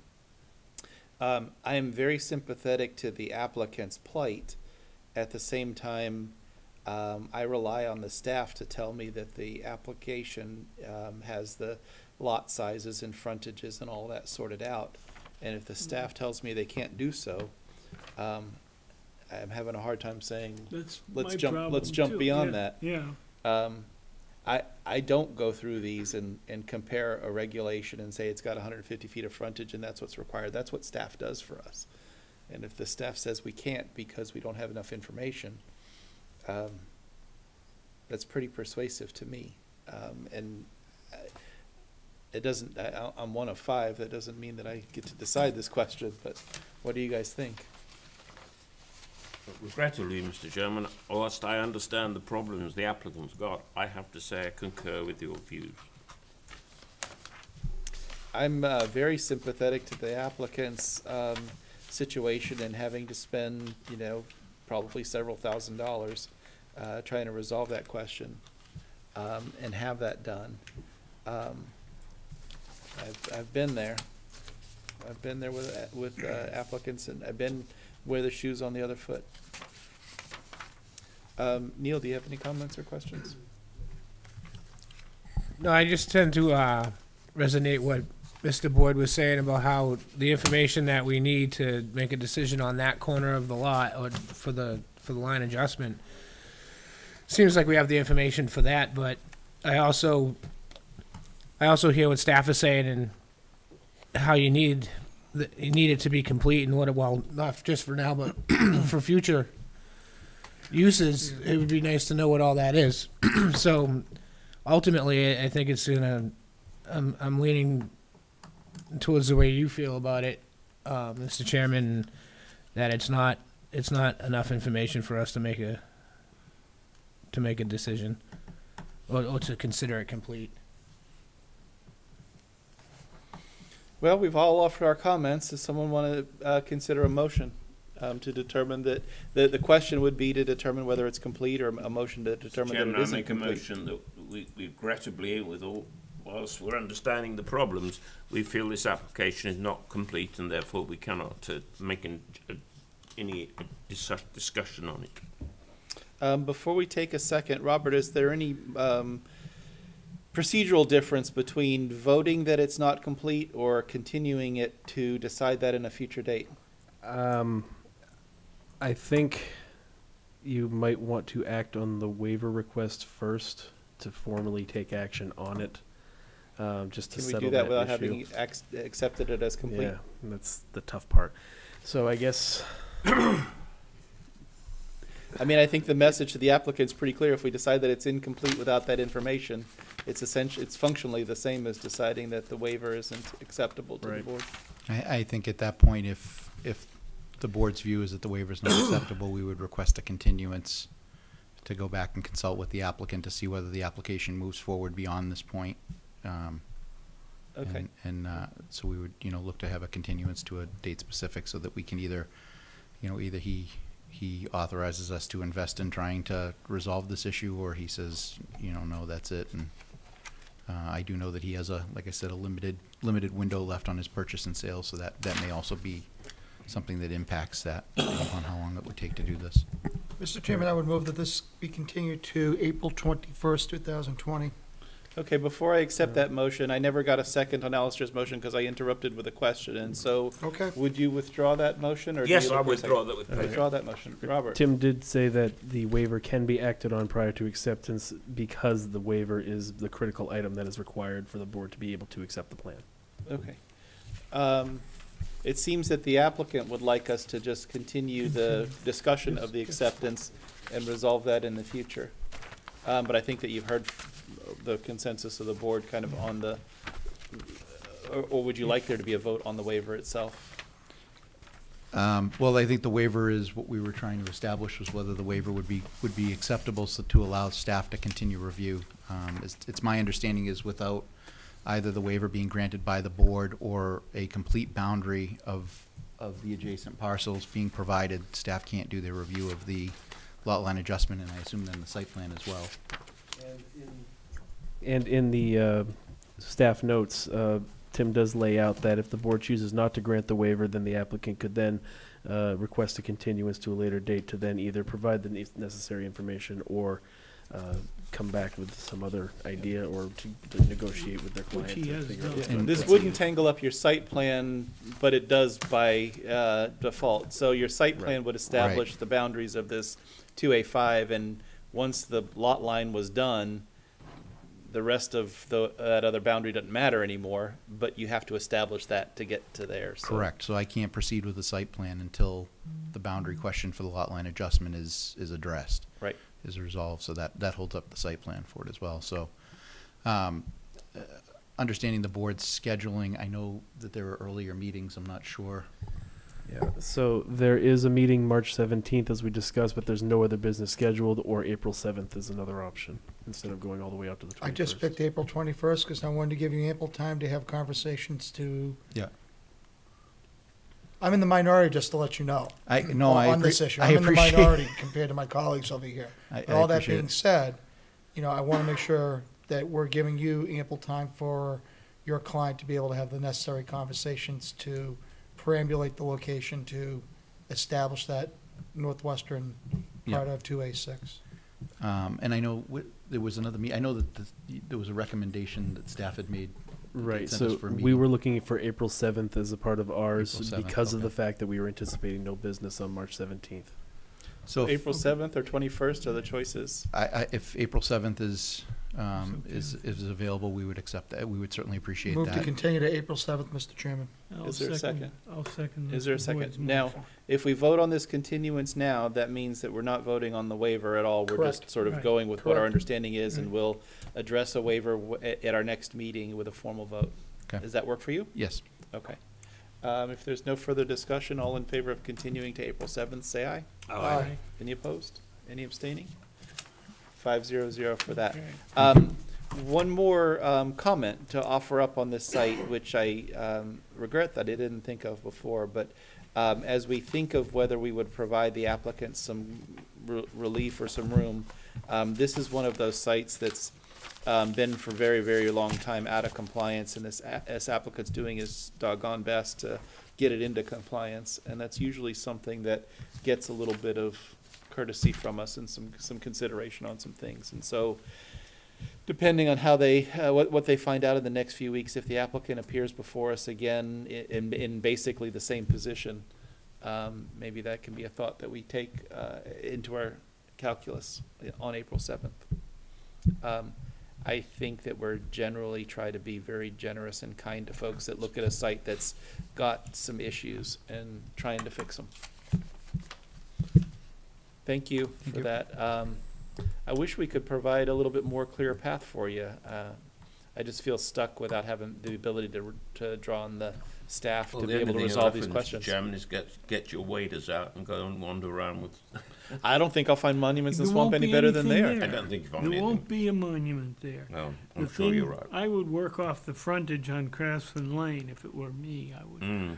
go out and try and find those monuments or replace them if they're not existent, and make them tie in with the current owner's deed, and see if you can work it back from here. I mean, I what think they goes on- probably could establish both lines based on the deed from 6 and the deed from 7, or before the era in the 1800s and after the era. I mean, but then picking which one's right, because you got perfectly good evidence on both sides of the equation. Right, and again, that was the issue that they ran into where the Yeah. surveyor said, Yeah. you know, I'm not going any further with trying to, Yeah. you know, establish, he said, because it's just gonna create, you know, a huge headache with them and then putting it on the applicant and everything, and so that was the Yeah. intent for the waiver request, was he said, you know, just to not burden him, you know, the numbers he was throwing out in terms of, you know, cost and time that was involved for this, and having to get all parties agreeable to it, he's, you know. Yeah, these little headaches are worth resolving for the benefit of lot 6 and 7. I mean, somebody will want a shed or a driveway or a barn or whatever, and somebody will say, no, that's too close to the line, or that's on my side of the line, and you're off to the races for it. And it's worth getting those things worked out while they're there, but when nobody's, you know, can't put in their swimming pool or their whatever because of it. Anyway, we'll see you in 6 weeks. 7th. And then we need to request. 4 Yes. weeks. So, yeah. That's why I'm not moving yet. Exactly. So along those lines, we anticipated that the site plan could not go forward in either case. So instead of having him write something, since he was going to be here to present anyway, I was going to have him verbally request the continuance for the site plan, so that way the board could act on that. Thank you for that. That is, let me just go ahead and go through the agenda. That is item 5 on our agenda, which is the same applicant, John Stewart, as the applicant, and AMNI Merrimack Realty LLC as the owner. Review for acceptance and consideration of a site plan for a professional office, martial arts studio, and after-school program and associated site improvements. Parcels located at 25 Craftsman Lane in the R1 Residential by Soils, Aquifer Conservation District, and Wetlands Protection Area, tax map 2A5, case planning board 2020-8. Bill, Move to April 7th. is there a second? Second. Oh, sorry, yes, Mr. Chairman. Second. Motion and a second to continue to April 7th with no further notice to abutters. Knowing the issue with surveyor is, do you want them on the same day? Or do you think that the April 7th issue with surveying could be important to know before you get to the? Well, it's gonna be tied together, and I think if we can't resolve the boundary before then, we'll contact staff and, you know, whether or not they get continued again or have to be withdrawn. They're gonna run together, these applications at this point, so. That makes sense. I know that in the pairing that we have before us now, we got materials for the lot line adjustment and no materials for the site plan because they weren't, one was depending on the other. Yeah, I mean, in this case, we've submitted the site plan materials already. The applications came in together in the beginning of February, so and because of the fact that the area that we're working in isn't impacted by this boundary, you know, it wouldn't affect the site plans. That in mind, all in favor of continuing it? Aye. All right. Any opposed? Any abstaining? 5-0-0. So we'll Thank see you in about a month. Okay. Thank you Thank for you. your patience in working Yes, through this. I thanks know for that the it's not patience. easy. And there's nothing more frustrating than digging into old real estate records and trying to figure out which spotted elm tree they mean is the boundary and which rock with a hole in it. That's why I have a job, Mr. Chairman. Yes, you do. That's true.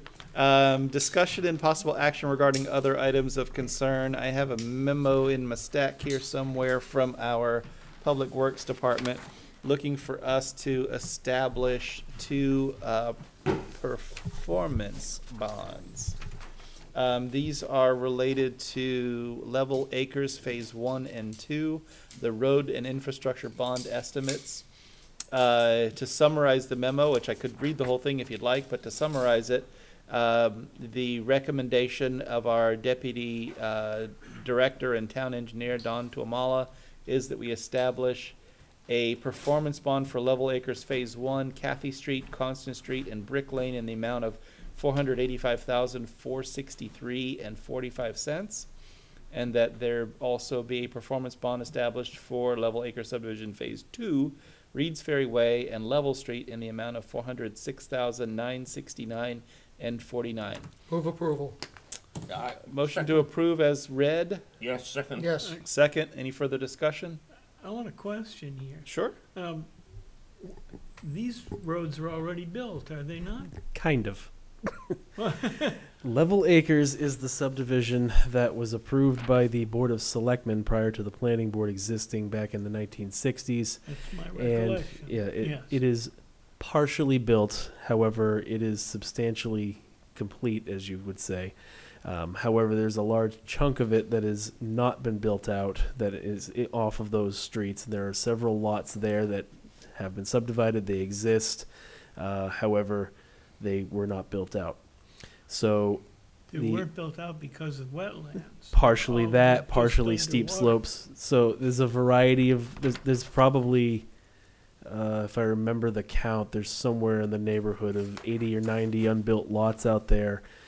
Initial estimates were in the ballpark of 40 to 45 were actually viable. So what happened is John Foster, his family, the estate that owned all that land, he passed away. The estate put it up for sale. There's an agreement, or I think it may have transferred at this point, to Lamontang Builders. They are going through the process of doing the analysis and finding out what lots they can actually construct on. Because, again, the subdivision was substantially completed, they have the authority to do that as long as they upgrade the roads on those lots that were not completed. There are several lots on Kathy and Constance that, with the existing portion of roads that are there, if that gets upgraded, those lots can be built out. Those trees have already been cut down, some work has begun, but the road upgrading is reliant on this part to begin. So that's what these bonds are for, so they could begin the actual phase of upgrading the road, extending the utilities, and then building out the house lots. No further review by planning board No. requested, required, It's or not required. the reason they stopped building was because it was all wet. I The mean, lots, yes, the lots Yeah. where Kathy comes all the way down Yeah. and loops around and connects back up to Constance, the lots we're building are off of that section.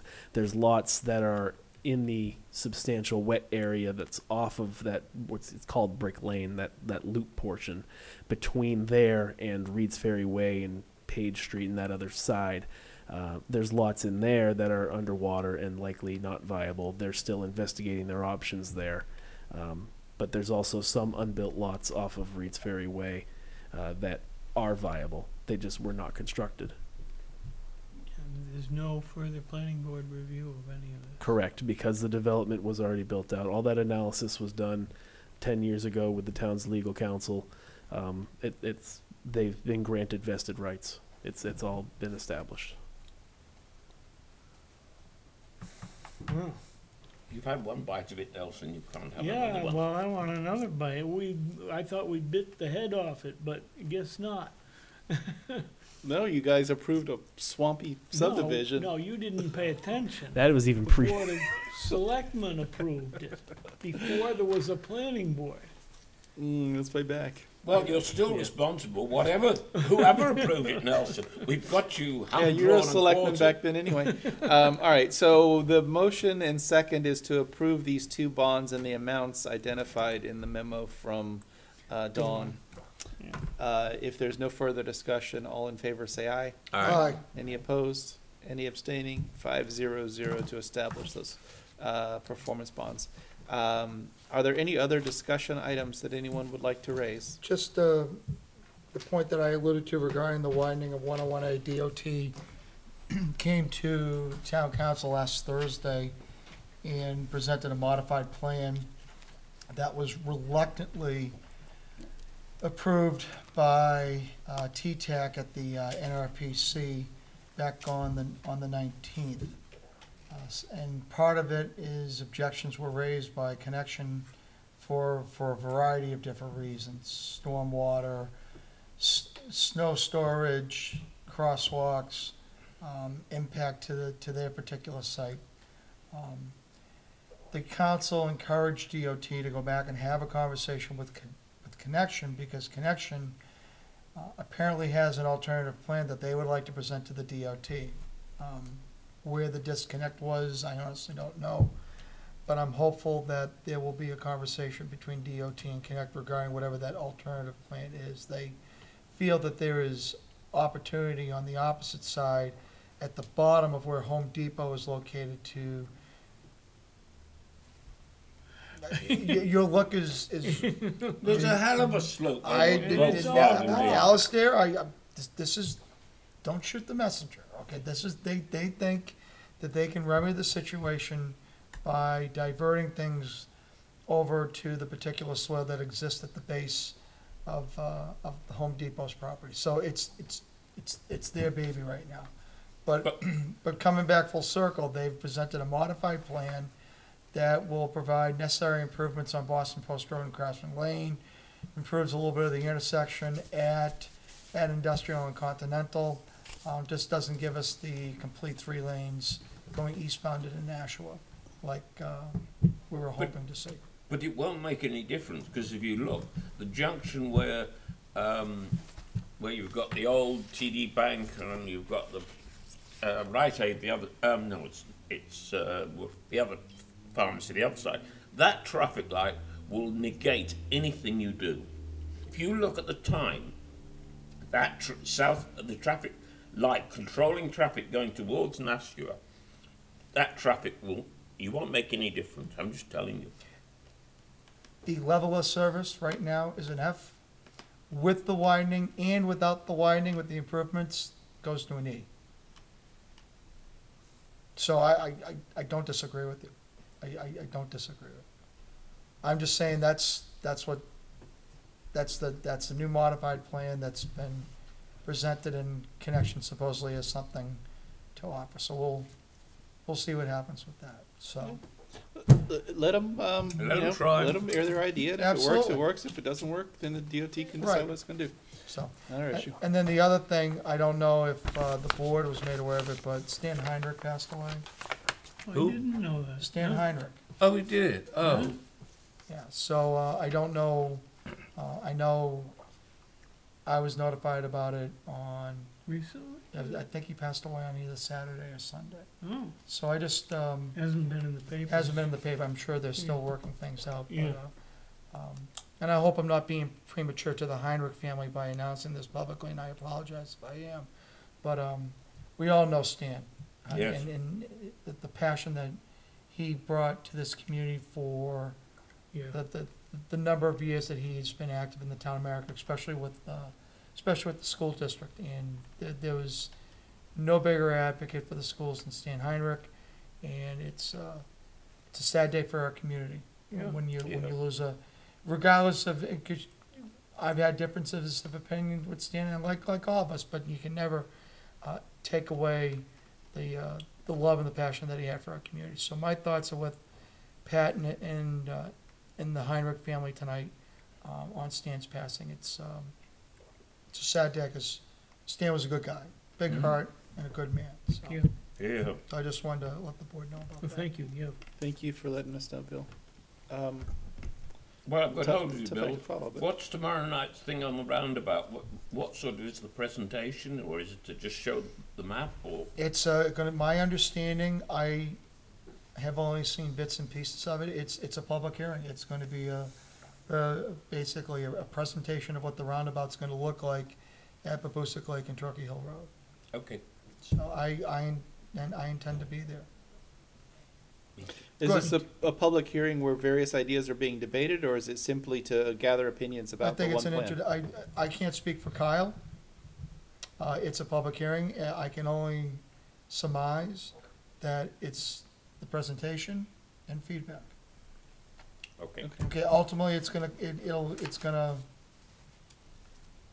It'll be the first step in this town, getting rid of not putting in more traffic lights. Here. I agree, We haven't put in any traffic lights in a long time. So anyway, That was gonna be a traffic light if this hadn't been about. Well, Never warranted a traffic light. maybe in a long, long time. But I'm glad that they're considering the we're plan that they are. considering it, yep. I'm also glad that the plan is to present an idea and to receive feedback on it and Yep. not put two ideas in front of the public and say, which one do you like better?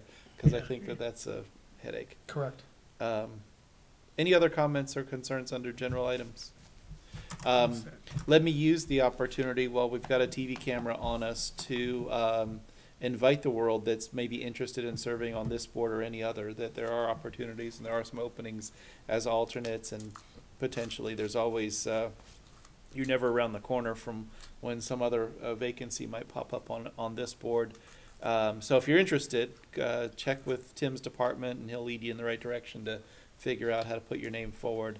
And if it's not this board, there's a whole list of them on the town's website. Absolutely. For opportunities to volunteer for things. Absolutely. I encourage everybody to do that. As we look around, 5 people, and we're using an alternate to get to 5, this should be a 7-person board with some alternates.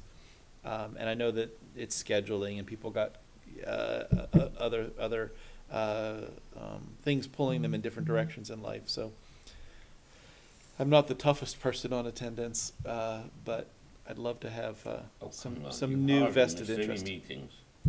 Well, no, I mean I'm not tough on other people's limitations and things that do that. But if there are folks out there that are interested in serving on the board, we'll find some room for you if you're interested. Come on down. With that, Motion to adjourn. no, we're not there yet. Rats. Item 7 on our agenda is the approval of the minutes of February minutes. 18th, 2020. Well, Mr. Chairman, I make a motion that we accept the minutes basically as printed, but an item on page 1, line 29, as we've been announced that it's going to be the 21st instead of April the 7th. oh, yes. So although that's a change to an announcement, that's not the way you would edit a minute. No. The minutes record what occurred at that meeting. That's You're correct. correct. All right, I stand corrected, Mr. Chairman. Therefore, I make a motion we approve the minutes as printed. Is there a I'll second? second that motion. All in If it's favor, say aye. seconded already. Aye. Any opposed? Any abstaining? Abstain. 401 with Counselor Boyd abstaining. 302. 302, I'm sorry, I didn't see you up here. 302 with Counselor Boyd and Neil Anketel abstaining from consideration of minutes. That concludes our business. I will then second Mr. Boyd's other motion, Mr. Chairman. Motion and a second to adjourn. All in favor, say aye. Aye. Any opposed? Any abstaining? 500 to adjourn. Thank you all for the work, and don't forget to turn your microphones off. Good thought.